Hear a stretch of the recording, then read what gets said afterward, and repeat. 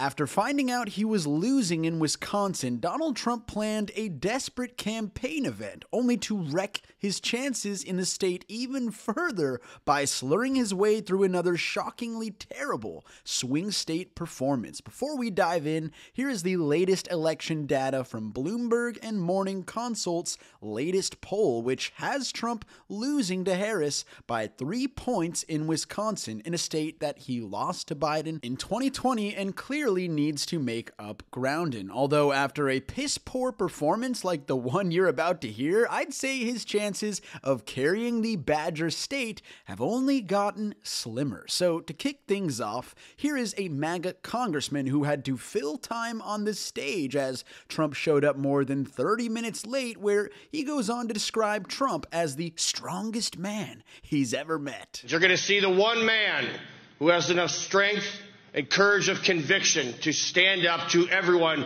up to and including being shot in the head for us. Okay, he wasn't shot in the head, he was allegedly skimmed on the ear, which, by the way, healed remarkably quicker than most standard bruises. And sorry, but are you talking about Donald Trump, who won't stand up to Vladimir Putin and is too afraid to debate Kamala Harris? Alright, so fast forwarding through the right-wing strongman propaganda, the weakest man who ever lived, Donald Trump, finally arrived to his own campaign event and immediately began accusing all migrants of being murderers and cold-blooded killers. They make our criminals look like babies. These are stone-cold killers. They'll walk into your kitchen, they'll cut your throat. There's that joy and optimism you only can get at a Trump rally. By the way, Donald Trump has zero evidence of this, and he himself is a violent criminal with 91 felony charges and 34 convictions under his belt, who then goes on to claim we have the greatest terrorists in the world currently in our country. They're terrorists. They're terrorists. They're terrorists at the highest level. We have some of the greatest terrorists in the world in our country right now. We have no idea where they are. I think we know where one of them is, and he's currently holding a rally in Wisconsin after launching an insurrection and violently trying to overthrow our government 4 years ago. Don't know how that's even possible, but anyhow, gaslighting and fear-mongering is all Donald has left in his arsenal. So is name-calling. Here he goes on to call Biden and Harris mentally impaired and mentally disabled in a vile rant that demonstrates yet again how utterly unfit for office he is. Joe Biden became mentally impaired. Kamala was born that way. And if you think about it, only a mentally disabled person could have allowed this to happen to our country. Anybody would know this. Not surprising rhetoric coming from the man who mocked a disabled reporter in 2016. So calling his highly qualified, highly successful, more competent opponent with a superior economic track record than him mentally impaired is not how I would go about trying to flip undecided voters in Wisconsin. And speaking of mentally impaired, here is Trump mispronouncing Minneapolis. He was arrested and released in the sanctuary city of Minneapolis. So after demonstrating that he is the one with problems in the cognitive department, he shifted gears and vowed to prosecute the people in his second term who cheat in the 2024 election, while his party is currently trying to suppress the vote and change election rules in several states. We're going to prosecute people that cheat on this election.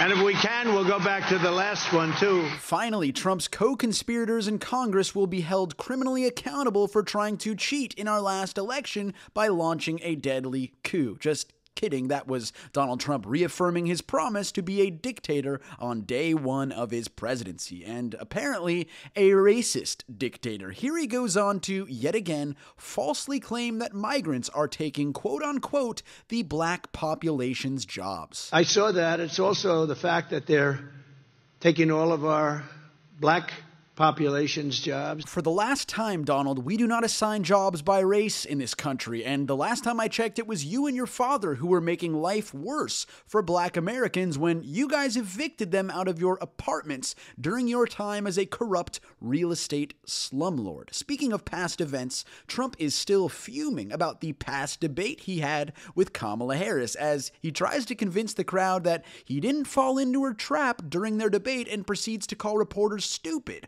for accusing him of falling into her trap. They go, oh, he's fallen into a trap because he's. But you ever see that? Whenever I criticize, they say, all the stupid people, the anchors back there.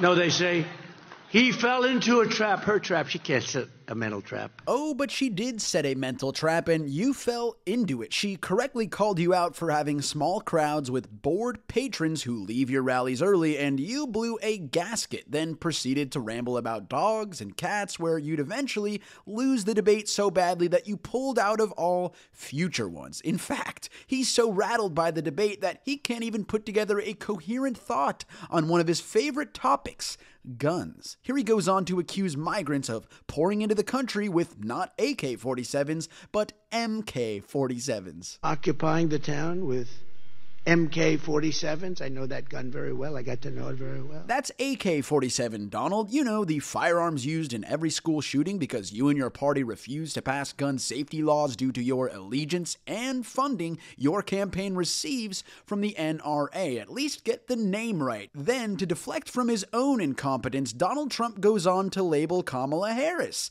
as incompetent while also calling her a Marxist. She's incompetent and a bad person.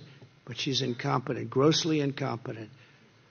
She's a Marxist. You know, Trump's new tone sure sounds a lot like the old one. P.S. If Marxism gets us stock market highs, lower inflation, record job growth, record low unemployment, and a higher GDP as Kamala Harris and Joe Biden have ushered in, then count me in for some of that Marxism. So, after that stale and repetitive attack on Harris fell short, he went back to railing against immigrants and claimed they're using phone apps to get into our country and in the process puts his age on full display. They have a phone app so that people can come into our country. These are smart immigrants, I guess, because most people don't have any idea what the hell a phone app is. Most people don't have any idea what a phone app is? It's 2024, Grandpa. Get with the program. By the way, I have no problem with age in politics. Joe Biden, who is older than Trump, has been the most effective president of my lifetime and proves better than anyone that age is just a number. But boy, is Trump out of touch with my generation. To be clear, age is not the issue in this race. It's mental competence, its policies, and its personal character. Here is Trump showing his grossly obnoxious personal character by referring to Kamala Harris's speech last night as quote-unquote BS, demonstrating that after 78 years of living, he still has not learned proper manners or common human decency. Then I have to sit there and listen to her bullshit last night. If by BS he means articulating her plans to help grow the economy, protect women's reproductive rights, and lower costs for middle and working class families, then sure, Donald, it was a bunch of BS. Speaking of BS, here is Donald Trump attacking Haitian migrants in Springfield, Ohio, for not being able to speak English, and in his line of attack, he flubs the English. The majority of the school cannot speak English in Ohio, Springfield. It's schools, not school, Donald. Learn how to speak English, why don't you? But it seems Donald is past the point of obtaining new knowledge, as they say you can't teach an old dog new tricks, as he goes on to demonstrate his lack of intelligence by claiming that global warming is not happening. But they think about global warming, which is now called climate change, because global warming doesn't work anymore. Because it's actually cooling. Even his fossil fuel lobbyists are scratching their heads at that one. It's not cooling, and frankly, the fact that a presidential nominee is denying the existence of global warming should be disqualifying in it of itself. But we are way past the point of Trump making disqualifying statements. In fact, here he is bragging that he fixed the border in 2016, a year in which Barack Obama was still the president. 2016 was like a great day for this border. 2016, I fixed it.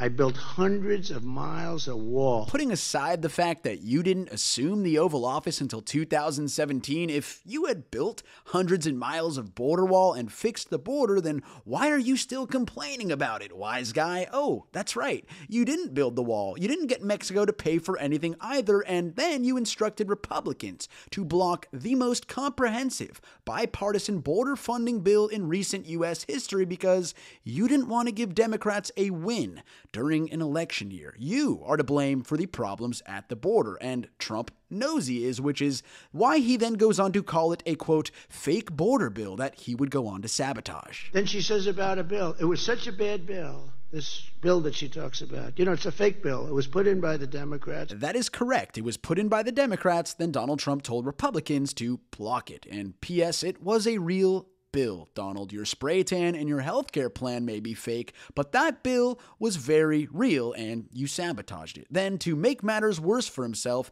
he accidentally goes on to praise Kamala Harris for stopping criminals at the border in one of the most slurry and incoherent monologues of this entire campaign event. Illegal alien who was led into the United States by Kamala and her lax law. Every one of my killer. We had that great. He would have never been able to get in. She stopped every single one of them. What was that, Donald? Apart from the word salad and demented ramblings, all I got was that Kamala Harris stopped all the criminals. Kudos to Kamala for being strong on border security. So, without the border to campaign on, the coup plotter reverted right back to more name-calling, this time calling Kamala Harris dumb. She was considered 8 weeks ago the worst vice president in history. A very dumb person. The fake news was calling her dumb, stupid. It has already been proven that when Trump attacks Kamala Harris's intelligence and calls her names, it hurts him in polling. Remember when Nikki Haley went on Fox News and begged Donald Trump and J.D. Vance to stop attacking Kamala Harris because it wasn't playing well with female voters? Well, it seems Trump is ignoring that advice and is doubling down on his unpopular and repugnant attacks against her. And here he goes on again to attack Kamala Harris's father in a bizarre rant in which he demands to speak to him. And where is her father? I'd love to speak to him. I'd love to speak to him because nobody's heard from him. But I would like to speak to him. Sorry, Trump, but as a longtime Stanford professor, I'm assuming he doesn't have the interest or time to speak to a traitorous, racist, misogynistic, convicted felon and adjudicated rapist like yourself. He's busy being a proud father and watching his incredible daughter run a highly successful campaign